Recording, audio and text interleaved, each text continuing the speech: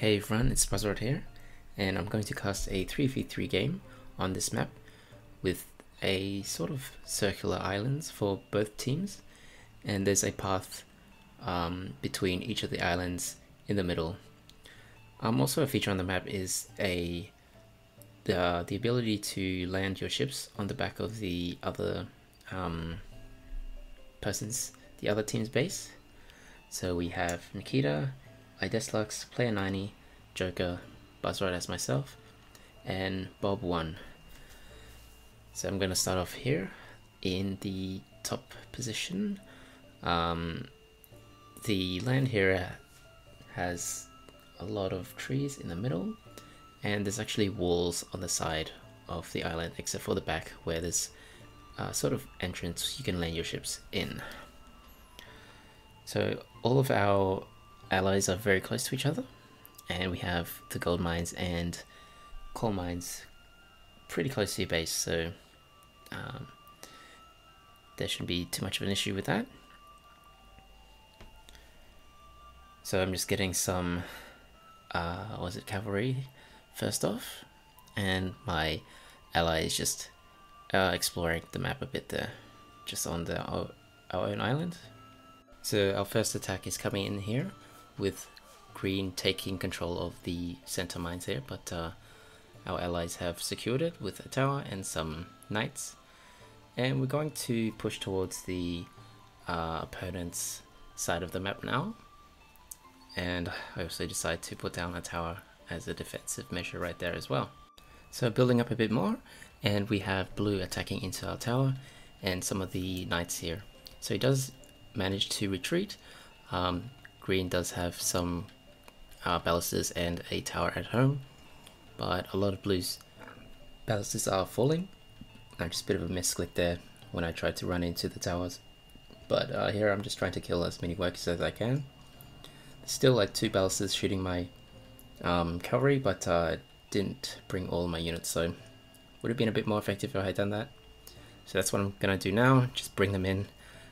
So there's more reinforcements for blue, 2 more ballastas, and green has a bit of an army there, so I can't attack them by myself.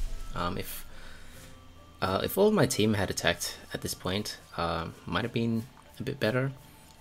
So red had a big army just waiting at the back of the base there.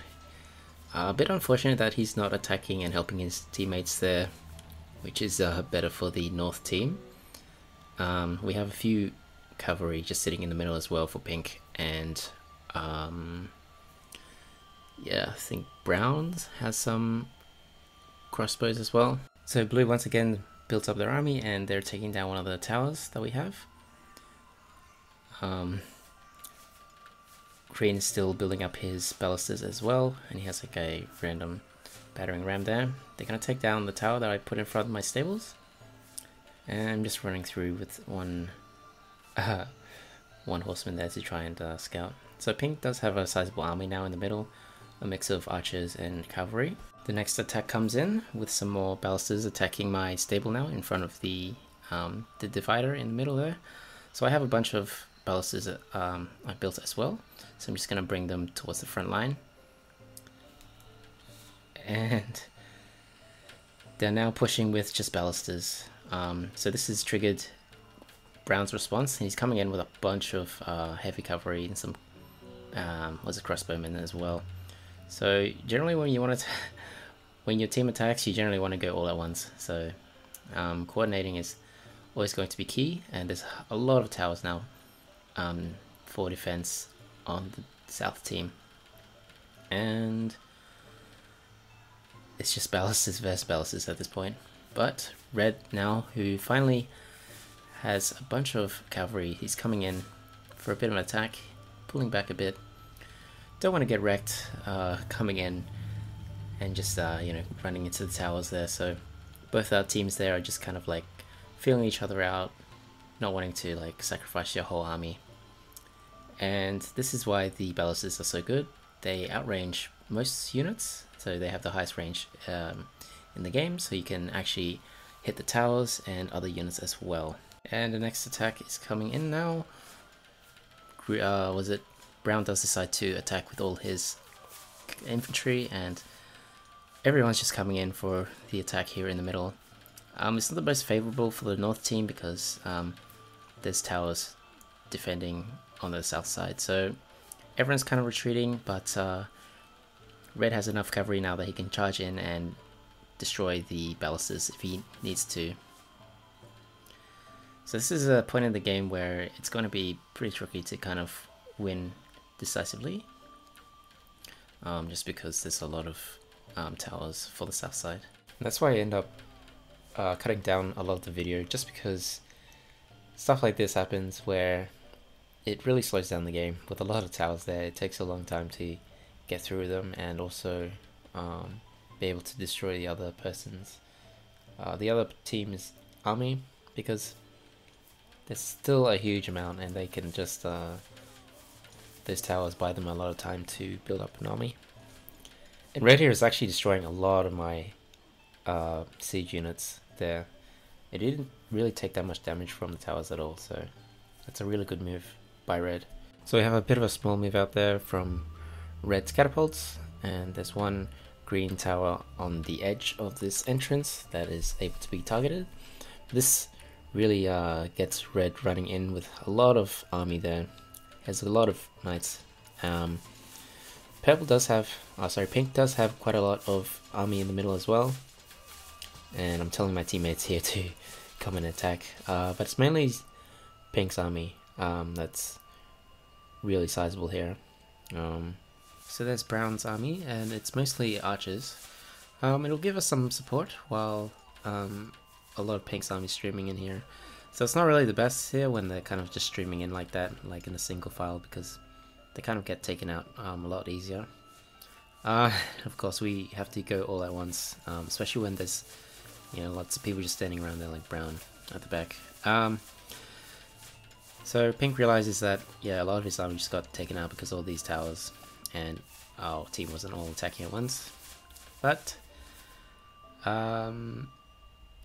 we've managed to do some damage, and we've taken a lot of damage as well. So the stalemate at this point continues. Neither of us can really break through each other's defenses, and so we're just going to have to wait and build up some more. So the next attack comes in with Red, and once again he has a lot of knights and some horse archers. He's probably like the MVP of the other team at this point in time, just because his army is just the best out of blue and green. But he does retreat again, so just trying to poke at the front there and see what damage he can do. But there's just a lot in the middle there, especially when we have control in the towers as well. So not able to break that position, and of course he would need the help of blue and green to push through as well if the south team wants to make a push for this victory. And once again Red leads with another attack. This time he does have a few siege units mixed in there as well, but once again he's driven back just because there's a big army waiting at the choke point there. So this is something that we should have done earlier. Pink has an idea. He's bringing his ships around to the backside of the opponent's bases and seeing if he can attack from there as well. The island is set up so that the majority of it is walled in. However, there is a spot where you can actually land ships. So we could actually land a bunch of transport units at the back of the base and attack from that direction, because that is less heavily guarded than the main entrance between the two islands. So this is what I'm trying to do as well. Once I see Pink do that, I'm trying to like build my shipyard, but of course I need to be within range of the water, so I need to bring a unit there and build. But anyway, Pink does reach the other side of the map, and he is able to attack some of the buildings on the edge there. So even though there's a wall, he can still shoot through it, and he managed to take down a few buildings there and hit some villages as well. So now that we know that Pink is moving back, and I think he's just gonna bring some transport ships there as well, so it's going to be a bit more of an attack. I'm not sure where he's going right now. I think he's just kind of like exploring the map and making sure there's nothing on the corners of the map. He's really taking a detour there. If you look at the mini map, it's kind of like trying to explore everything. Yeah, so this onslaught continues. I think this might have been a misclick from Red. He kind of sent a small unit of knights in there, got baited. Anyway, this position isn't really doing much, so we're making a big attack now. We all decide to attack. There's a bunch of catapults defending and towers. Not so many. Okay, so here's a lot of Red's units coming in. Hopefully we'll be able to whittle some of that down. The siege units at the back for us are putting in some work there. A lot of the knights for Red have actually fallen, so now it's just down to Green's knights. And so yeah, that's a pretty big mistake there by Green, trying to run through and all of his knights get destroyed. So overall I think that's looking pretty good for the North team. A lot of their troops are now dead, so I think we have an advantage at this point of the game. This would probably be the majority of the troops left, mostly horse archers, and the towers still there defending for the South team. And I'm just going to jump ahead here where Pink brings a bunch of transport ships with all of his troops probably, and we are being attacked as well with some ships at the back, but not really too concerned about that at the moment. So Pink has landed his ships there. I wish I could see the camera there. There we go. So he's landed his ships and a lot of his armies there. Red realizes this and he's going to attack. So Pink also brought his ships along to attack, so that will give him some extra firepower. Meanwhile, I'm at the front door here just trying to take down the towers and the other ballistas of Green. So I don't really have too much troops, but Pink here has managed to destroy Red's army, which is really good. And now we are finally breaking through to their base and taking down their production. So this is going to be good for the pace of the game. It's finally swinging into our favor heavily for the North team, and this should be the breaking point of the game now for the South team. So there's still a few towers still standing for Red, but the problem here is that South's production is now compromised and there's still a lot of army left for Pink. I'm coming here trying to build on the south side of the base as well, put up a tower. And I'm just trying to I think I was meant to put down some buildings here. Red still does have a bunch of units still alive, but he hasn't engaged yet.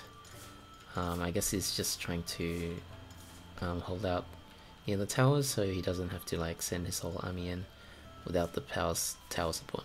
So this is when I start building the barracks and stables to build directly on this South Island. Red's still trying to hold on, so good for him. He's probably the MVP of the South Island. He's been doing the most attacks, and I think he would have done the most damage. He is trying to take down the towers, but it's probably a bit too late at this point. It's just going to be cleanup duty at this point. So I have a bunch of knights here, and Red's town hall has been destroyed, so it says he's defeated, or either he's left the game. So yeah, this game is finally winding down, and Green has a few units here and there, but this is basically over now. There's still those towers in the middle that still need to fall. So yeah, most of the action is pretty much over now. We're just gonna do some extra cleanup with the help of siege weapons. I'm gonna put down a workshop and getting a battering ram, So I think Green's Town Hall is the last one surviving. And of course some of the production buildings. But here comes the battering ram, and it's kind of random, but we'll see the damage output here, taking down that house. So it takes down the house very quickly with the battering ram. And there's a few ballistas here that Green is trying to take down some of my units with, but it won't be enough. Yep, we're just gonna keep clearing out these buildings. I don't think there's like many units left for the South Island, like a few soldiers here and there, but this should be the final town hall for the South Island. So that's Green's town hall, and there's only the archery range, barracks, and 2 workshops left before the game ends. So here comes Pink with his cavalry, and we're just coming in to finish things off. But yeah, this should be the end pretty soon. Hope you guys enjoyed this video, and I'll see you guys next time. Make sure you subscribe if you haven't already. So this game is now on Steam, so if you want to play it, make sure to check it out.